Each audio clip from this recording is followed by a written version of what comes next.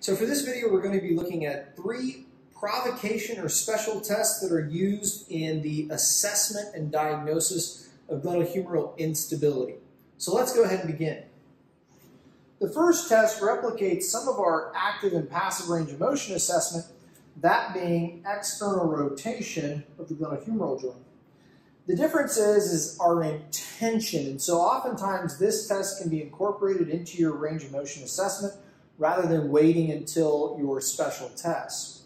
In order to apply and test with apprehension and relocation, you're going to bring the individual into approximately 80 to 90 degrees of shoulder abduction.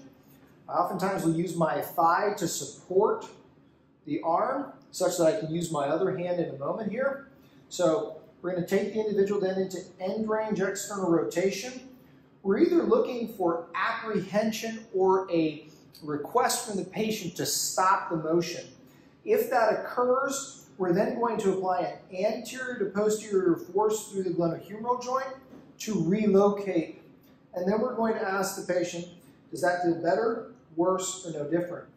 If they indicate it feels better, that's considered positive, because what's happening as we move into this externally rotated position is the head of the humerus is gliding more anterior, and when we relocate it with that anterior to posterior force, we're providing an improved congruency between the two articulating surfaces. So again, instability first, followed by relocation to confirm the test for instability.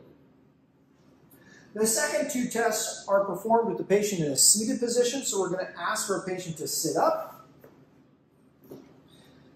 and allow their arm to come by the side. Now the first test is what's known as a load and shift test, and in essence, it breaks the humerus and glenoid into 4 quadrants. What you would do is, using kind of a lumbrical grip, you would find both the anterior and posterior portions of the humerus.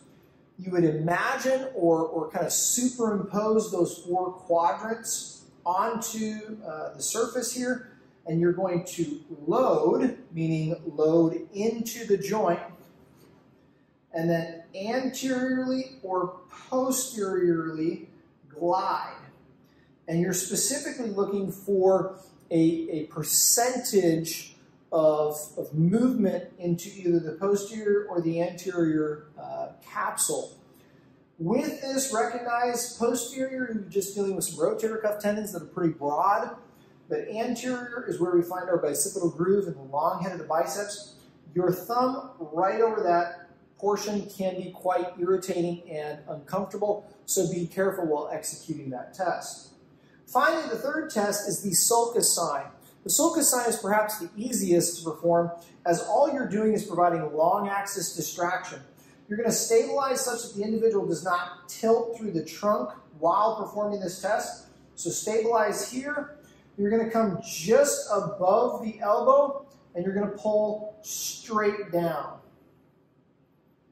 The appearance of a sulcus, which we can kind of see here a little bit, here's the acromion, we're going to pull down, would indicate slight, in this case, instability or laxity. Laxity and instability are not interchangeable. Laxity would mean that there's some hypermobility. Instability would mean that symptoms are being produced or are being reported. And so in this case, this is a healthy shoulder without symptoms. As we perform this sulcus sign test, you can see the sulcus appear right there. That would be a positive, but a positive for laxity, not for instability. So, have a go with these 3 tests: apprehension and relocation, our load and shift, and then finally sulcus sign. Let me know if there's any questions.